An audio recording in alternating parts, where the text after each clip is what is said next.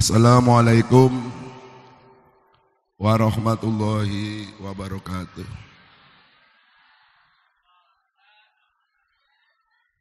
Ilahi anta maksudi waridhoka matlubi. Biniati li ridho ilahi ta'ala ila hadratin Nabi Mustafa Rasulillah sallallahu alaihi wa alihi wa ashabi ajma'in.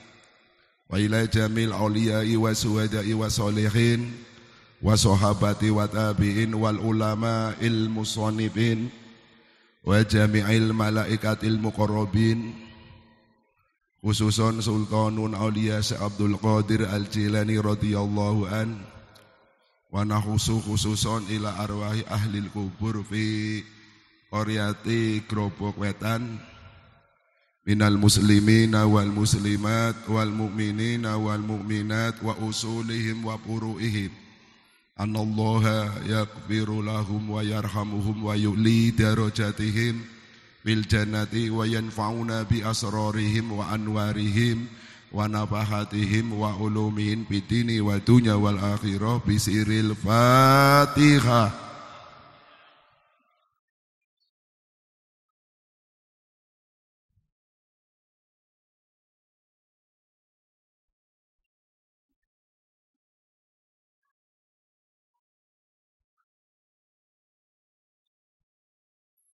Alhamdulillahirabbil alamin wal aqibatu lil muttaqin wala udwana illa 'alal zalimin. Allahumma shalli ala nuril anwar wasiril asrar wa tiryaqil akyar wa miftahi babil yasar sayyidina wa maulana Muhammadinil muhtar wa alihil athhar wa ashabil akhyar adada ni'amillahi wa idhali. Allahumma sholli ala sayyidina Muhammadinil fatihi lima ugliqa wal khatimi lima sabaqa nasiril haqqi bil haqqi wal hadi ila siratikal mustaqim wa ala alihi haqqa qadrihi wa miqdarihil azim. Allahumma sholli wa sallim ala sayyidina Muhammad qaddaqat qilati adrikni ya Allah ya Rasulullah ya hayyu ya qayyum bi rahmatika astaghiitsu la haula wala quwwata illa billahil aliyyil azim amma ba'd. Wa qala ta'ala fi kitabil karim laqad kana lakum fi rasulillahi uswatun hasanah. Wa qala aidan innani anallah la ilaha illa ana fa'budani wa aqimis sholata li dzikri. Wa qala Rasulullah sallallahu alaihi wa alihi wasallam jawabe wong separo belangka. Kaya kiye wong Grobog Wetan.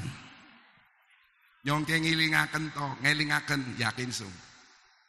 Iki kebiasaan sih mboten saya, mboten spontanitas. Ini sering saya sampaikan di mana-mana. Sebab termasuk wong bakhil, wong pelit. Bahasa Spanyolnya wong berkiwit. Apabila disebut namen isun Kanjeng Nabi mboten purun jawab. Kelalen Pak Ustad ngomong bareng-bareng. Sampun dipaido ngomong. Sing maido sapa ngelingaken tok. Sebab nek kelalen mboten wonten hukum bebas. Contoh panjenengan sasi Ramadan dalu-dalu sahur esuk-esuk sarapan. Lalen ya ora batal soalnya kelalen. Salat subuh terlambat dilakoni 3 rakaat. Lah kasing ngelingaken kelalen ya ora batal soalnya kelalen. Mulane wong edan kuwi akeh kelalene Pak Ustaz. Yang ngomong ora sembarangan jare Kanjeng Nabi, al-bakhilu man dzukirtu indahu falam yusolli alayya. Termasuk wong bakhil apabila disebut nama isun Kanjeng Nabi mboten purun jawab. Ulangi maning, ora jawab nyupan balik tulis turu. Wa qala Rasulullah sallallahu alaihi wa alihi wasallam. Nah, kayak ini yang bombong. Innama bu'istu liutamima makarimal akhlaq wa qala aidan yudkhilul fuqara'ul jannata qabla al-agniya bi 500 amin. Shadaqallahul adzim wa shadaqa Rasulullah sallallahu alaihi wa alihi wasallam. Bima qala fil hadis. Pertama ingkang kula hormati sing maring omahe nyong dingin. Ciri-ciri Ustaz Dirjo Abdul Hadi ada di ciri Ustaz liyane punya ciri khas tertentu. Sing maring omahe nyong papat. Siji Kyai Haji Jawahir.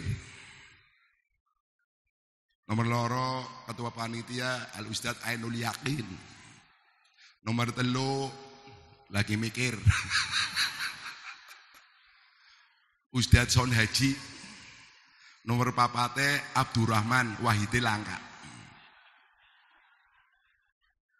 Ingkang menghubungi kula sebab nek ora dihubungi ora teka meneh. Niki syariat asbab walaupun hakikatipun senengaken Gusti Allah syariate wau dijemput nggo mobil bar isa tepat. Sing jemput wong telu. Sebagai drivernya Ustaz Son Haji. Karo grupang siun yaitu Al Ustaz Haji Ahmad Jasuli wis dadi TU SMP tunggu umah sambil mumung putuk sing penting aja kena penyakit RPP rada plonga-plongo aja karo Mas Abdurrahman ingkang jemput sebab nek ora dihormati koyong balik ora dijujuk genak. Para alim ulama, para satid, para pilih sepuh, guru-guru kula ingkang kula muliaken wabil khusus dumateng Al-Fadil Sahinal Kiram Bapak Kyai Haji Makmuri Humaidi. Sehat Kyai? Sehat? Aja mati dingin nggih. Nggih. Wis ki asli nyong asli ki. Umure 180 menduwur. Sebab ana riwayat nyong pernah ngaji ning Buntet jare almarhum almarhumlah Ki Haji Abdul Abbas putrane Ki Abbas pejuang 10 November kowe ngomong nih santri-santri sirah yen besok diparing 80 tahun tapi syaratnya sing ahli ibadah kowe besok ora ditakoni malaikat malaikate izin orang percaya mati.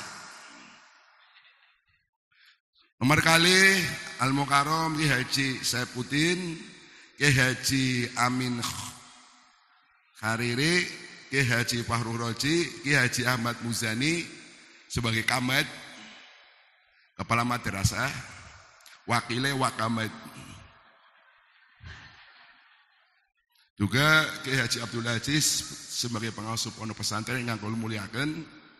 Juga Ki Haji Jawahir sebagai ketua Tamir Masjid Assalufussholih Desa Grobog Wetan dan para kyai dan asatidz yang lain, para hujat yang lain yang tidak bisa saya sebutkan satu persatunya, mestinya tidak mengurangi rasa tadim dan hormat. Juga kori kita Al Ustadz Muammar, si Jerman Ustadz Agus Muammar, Agus Selangka Muammar toh. Pembawa acara yang sangat bijaksana Al Ustadz Pak Roman ya. Aslinya kali kangkung ya, wajah orang kelalen tadi. Juga Bapak Kepala Desa, sahabat kami Bapak Maskuri ingkang kula hormati beserta perangkatipun. Imam Rawatib sinten teng mriki sing imami? Pak Ustadz Muhib. Ustadz Kasturi ndi? Sing sabar ya, Dat, sing imami sing sabar. Angger subuh wong loro ya dedol bae ke masjid. Lah masjid gede sing jamaah loro ya dedol percuma. Setuju? Sing ora setuju berarti sing ora pernah jamaah. Sing ngadan siapa sing ngadan? Watoyib ndi? Juga guru saya ini Ki Haji Munawir. Keng gemisi mulang nyong. Madrasah Diniyah. Awet nom. Oli perawan terus.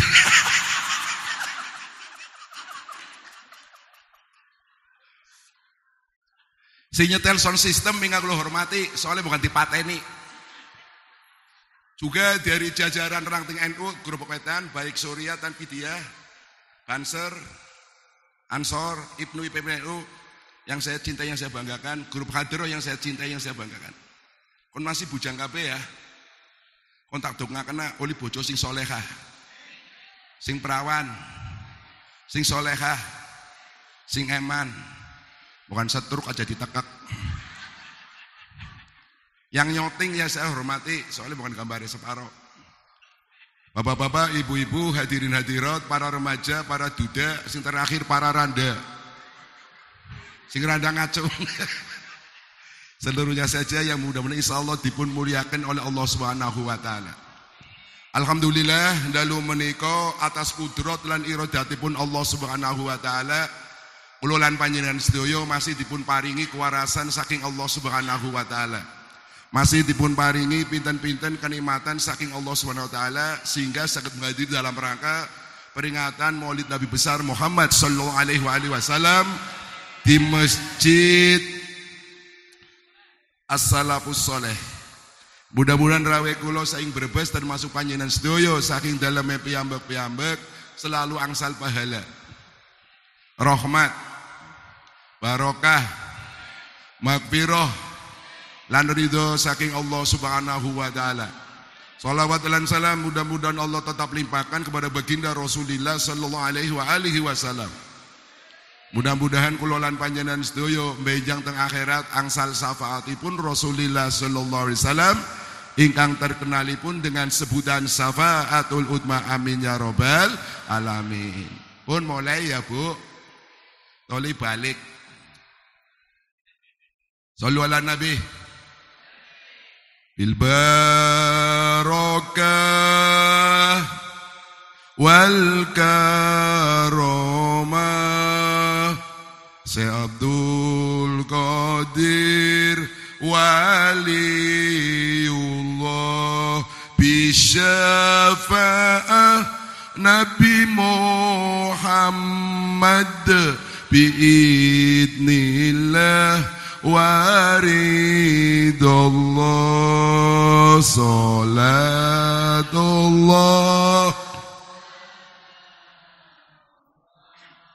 ala toha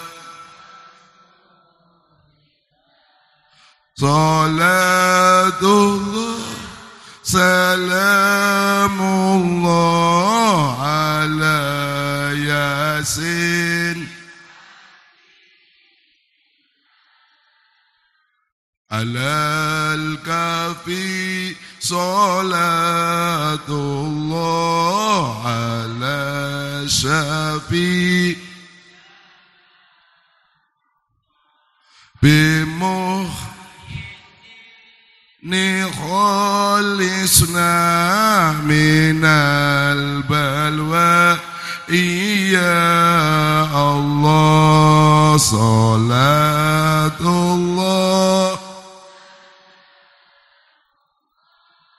ala toha salatullah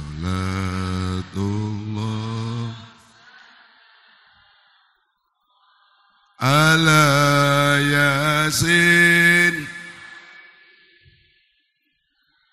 Wong urip iku bakale wong lanang ngomong mati pewedi ya. Kuatir bojone pantak kalap nyong ora kerek.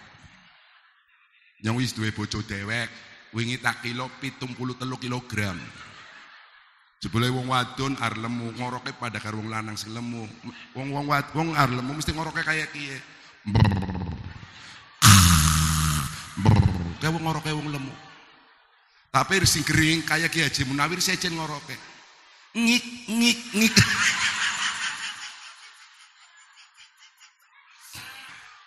Wong urip iku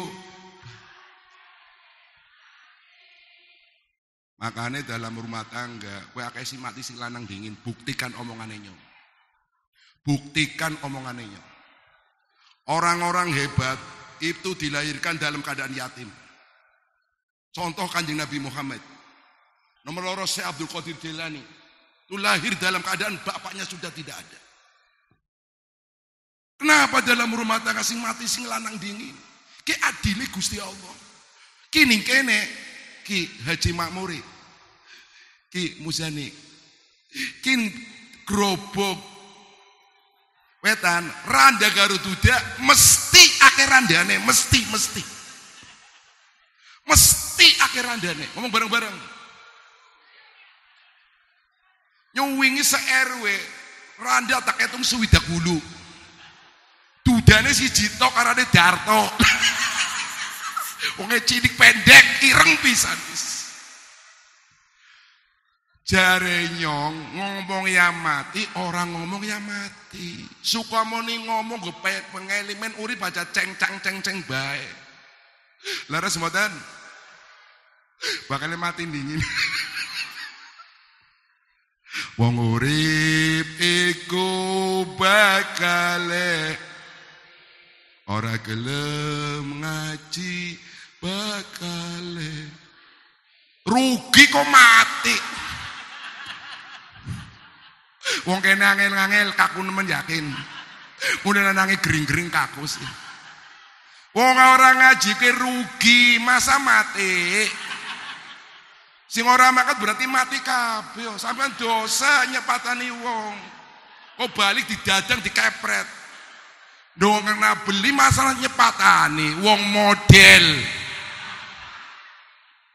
Wong ora ngaji ke rugi, wanyet masa mati. Orang iman ora cocok. Wong urip iku ora gelem ngaji.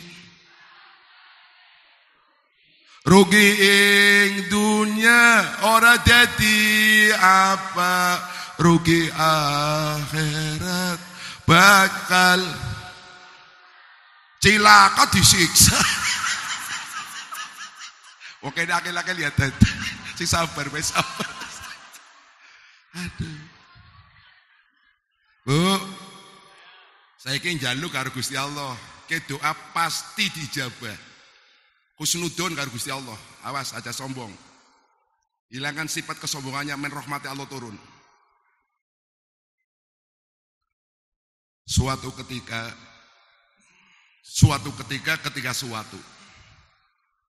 ya pengajian bebas, emangnya ujian nasional datur. Suatu ketika kyai ngomong karo santri-santri ne, kenyong ilmu sing kyai kabeh ana gurune. Santri-santri ingsun. Sirahku mboka ana pengajian umum segera datang. Nyong takon, bisane Pak Kyai. Sampeyan takon karo nyong, bisane Pak Ustad ngomong. Berhubung takon tak jawab. Aja mikiri tisu, panteng pan beli.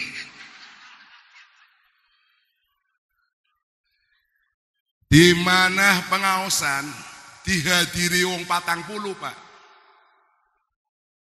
Pengajian dihadiri wong 40 karena wali ini Gusti Allah. Yen wong lanang wali, yen wong wadon waliyah. Cuman mastur, tertutup di dunia, orang ngerti wali. Tapi wa masyhurun pisama, para malaikat geger wali ini Gusti Allah, mung ora konangan. Bisane ora konangan ngomong.